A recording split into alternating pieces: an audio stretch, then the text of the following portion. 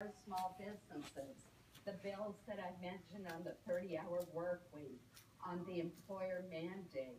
So you have to look at the whole record, and that I'd be happy to provide you with more information on those, or you can go back and read my floor statement that I made in 2008 when the Obamacare bill passed. All right.